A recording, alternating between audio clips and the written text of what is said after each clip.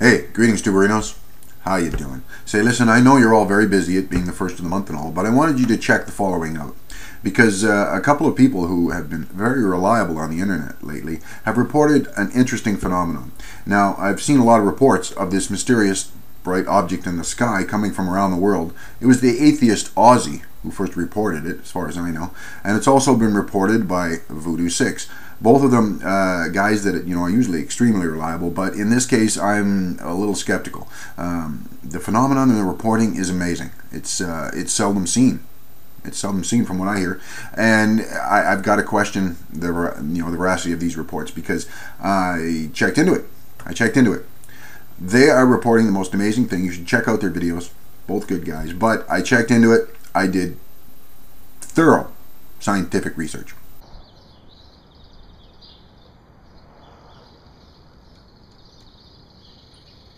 And it's just not there. It's just not. So, I don't know. Check out these guys' videos. I don't know if I can believe this thing that they're reporting. I don't know. I just don't see it. I just don't see it. They're great guys, but I